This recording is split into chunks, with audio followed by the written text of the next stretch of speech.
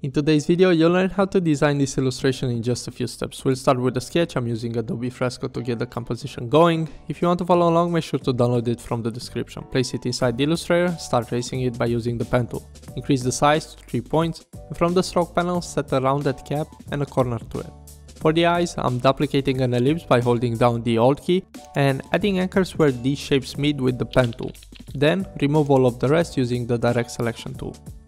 For the organic shape in the background, you can use the curvature tool, and you just have to place anchors at any inflection point and the tool will do the rest. I also need the color scheme, so after browsing Dribbble, I found an illustration that I like, copy and paste it inside Illustrator, and using the eyedropper tool, I'll sample some of the colors and save them as global colors in the swatches panel.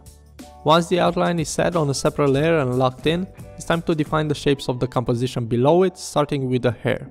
In order to edit a color, double click on it in the swatches panel, and you can play around till you find something that works with your idea. You can then move to the face and the other elements. If you watched any of my previous videos, you know that I like to draw these shapes at a slight offset from the outline to blend colors together and get more contrast for the actual outlines to be visible.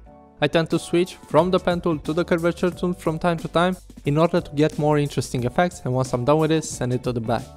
For the shadows, I'll use the dominant color, in this case the one applied on the hair, and draw some wavy shapes using the pen tool underneath the face and on the actual shirt.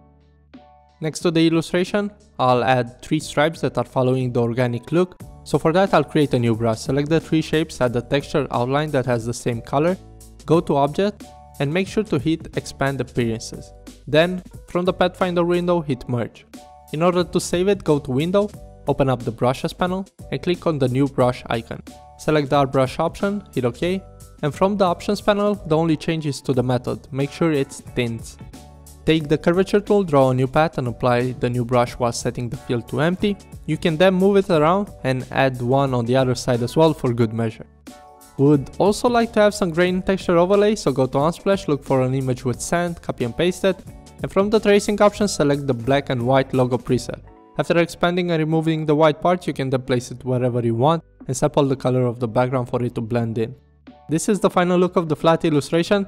Don't forget to like this video so more people could see it, subscribe for more design videos, and let me know in the comment section if you've enjoyed watching the process. See you in the next video. Bye!